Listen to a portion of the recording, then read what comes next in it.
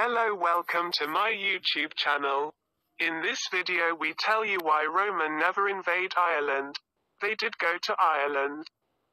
And it is a possibility that they may have even launched a military expedition there.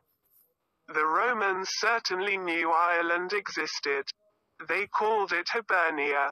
They might have been able to successfully invade as well, because the Irish, Hibernians still lived in tribes who spent a great deal of time fighting each other. This meant that the Romans, who had already dealt with such societies in Britannia and Gaul, could potentially have beaten them.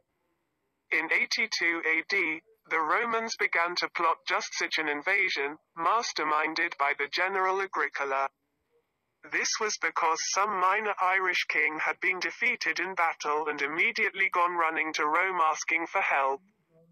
The Romans considered, and Agricola believed one legion would be sufficient to occupy Ireland. There is evidence to suggest that they went.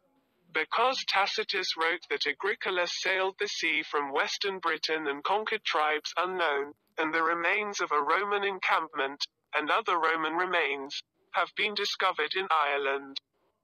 However, they probably just put their Irish ally back in power and then went home, which isn't as much of a waste of time and resources as it sounds. Because the Irish were launching raids on Roman Britain, they would arrive at a settlement, trash it, take locals as slaves and then go home.